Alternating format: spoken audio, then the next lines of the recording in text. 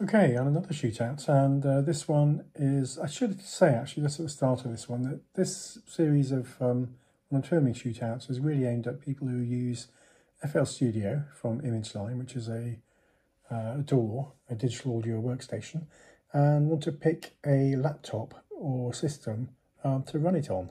So I get a lot of laptops and devices going through my hands, and I try and run this same basic test, which is the ImageLine processor performance test. So when I'm reading out these numbers to you, they are the percentage of processing power as decided by the app itself, as decided by FL Studio and ImageLine, the creators of FL Studio. Anyway, that's probably enough blabbing.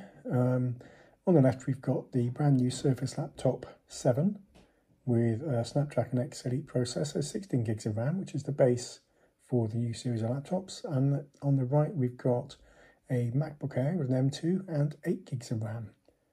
No, I'm telling lies. On the right, we've got a Surface Pro 9 with the SQ3 processor from last year and 8 gigs of RAM. So the new Surface laptop on the left has the advantage. But the Surface Pro 9 did really well against a MacBook Air, as you might imagine, MacBook Air M2 a couple of days ago, and that's available for you to watch on the same channel if you're interested. Anyway, I'm expecting quite a tight race. I don't know what you call this actually. Anyway, comparison. Anyway, I'm blabbing again, so I'm going to hit the start and let's see how we get on. So the first reading is going to be the laptop on the left, which is the Surface Laptop 7. And then the second reading will be the Surface Pro 9 on the right. So off the blocks, we've got 17 versus 17. So neck and neck to start off with. It's a good start. 18 versus 16. 16 versus 16. So they are neck and neck at this point.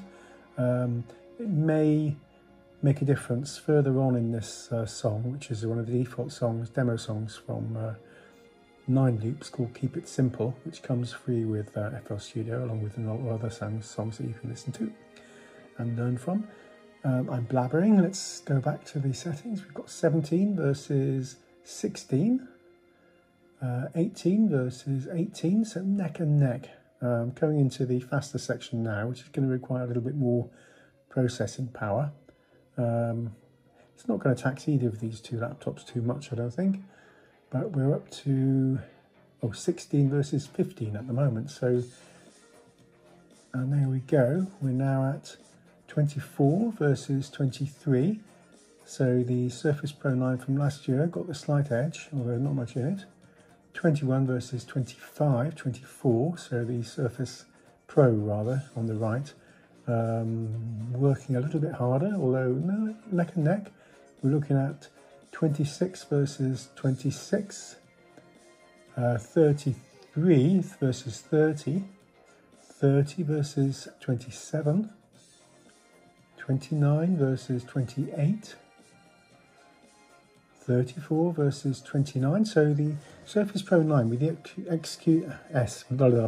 SQ3 processor from last year has probably had a lot more work on it, I guess, in what you term the emulation layer between the processor and the software running, which is x86 based. There is no ARM version of FL Studio, except, of course, for the Mac OS. And we're looking at 21 versus 19. So let's call it a day there. Almost neck and neck, but I'm giving it to last year's Surface Pro 9 with the SQ3 processor, in what is a very specific test. As I say, this is aimed at people looking at a new laptop for use with FL Studio. And I've got no doubt that that performance is going to increase probably on both laptops if ImageLine decide to do an ARM version of FL Studio, which I hope they will. If they don't, still very usable. No reason why you wouldn't go for either of these two laptops. Different horses, different courses.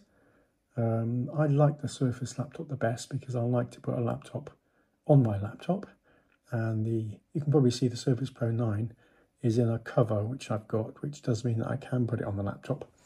Just fold up quite well. Let's see if I can just take that off and I'll show you. It slides forward and down, pops over like that, so you end up with quite a nice tidy takeaway. And there's also a little thing there for your pen, which I haven't got to hand. I'd say I've lost it, but I haven't. I do know where it is. Anyway, I'm starting to blabber. Thanks very much for your time. If you've enjoyed it, give it a like. If you haven't enjoyed it, don't worry. If you want to see more videos like this, then please subscribe. Thanks very much. Bye-bye.